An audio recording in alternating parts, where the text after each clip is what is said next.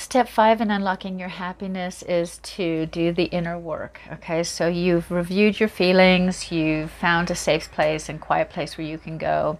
You've looked at your life like a movie. You've gotten help if you've had some issues that needed help, and then you've made change.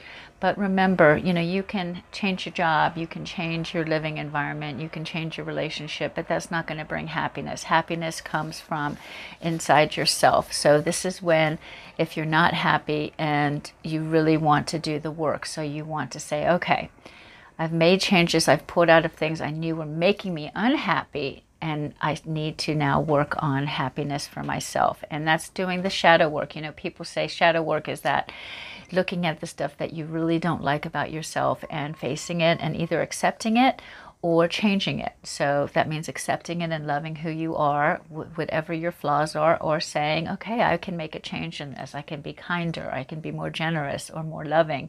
What can I do? If I don't like this about myself, what can I do? And, when you're going through this stage, it brings up great self-awareness. You want to look at your emotions and what is affecting you, really what is making you unhappy.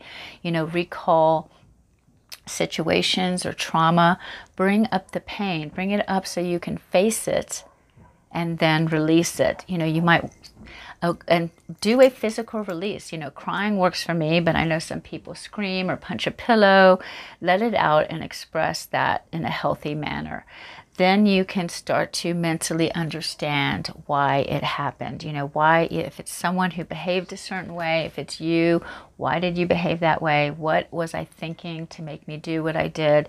Really get behind the situation or this issue or the trauma and understand it.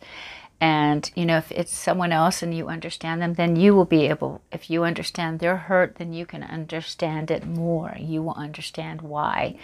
And that goes into the spiritual. That's the next thing, is that then you can have this spiritual understanding and think of whatever issues or traumas or situations have come up in your life as blessings, because you've actually raised your consciousness and they've helped you. So once you move past that, then you can find compassion. Compassion for yourself, compassion for someone else. Understand that other people are suffering deep hurt. And compassion doesn't mean engagement, okay? You can let go without contact, let go of the person, let go of the situation, let go of the trauma from your past.